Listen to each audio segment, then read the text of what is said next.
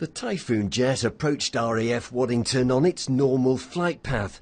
For those on the ground, though, a surprise was in store. I saw a Typhoon coming through, and I thought, nice, I'll get my camera ready. And then next thing I thought, looks a bit low.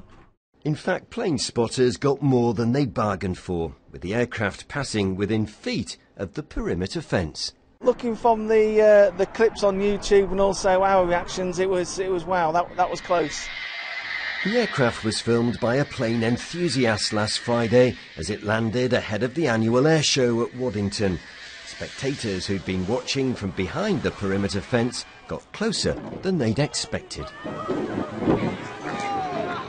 Pictures show one boy running for safety and a man on the ground after jumping from his ladder. John and Christine Robinson, who run a cafe close by in the official viewing area, say they've never seen anything like it. It makes you realise why people shouldn't be stood there, because, you know, these aircraft do come in low, they come in fast, and if he'd have had to have put the power on, there would have been people injured. Very dangerous. If they'd put the reheat on, there'd have been a lot of frazzled people that day. Spectators say he flew within just feet of the base's perimeter hedge here, with the RAF today apologising for any inconvenience caused.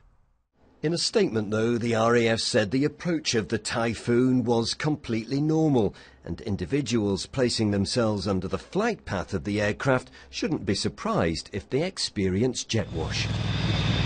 These pictures show why signs and warning lights are in place, but for many it's still a popular place to stand. Those seasoned plane spotters say it's a definite risk. The red lights are there to stop people going past, but people still ignore those signs and stand on the fence right underneath where the planes are coming in. I mean, if you stood in the middle of a road, you'd expect to get knocked down, wouldn't you? For these enthusiasts, though, it's an experience they'll never forget. A closer shave than many would have liked. Phil Connell, BBC Look North, Waddington.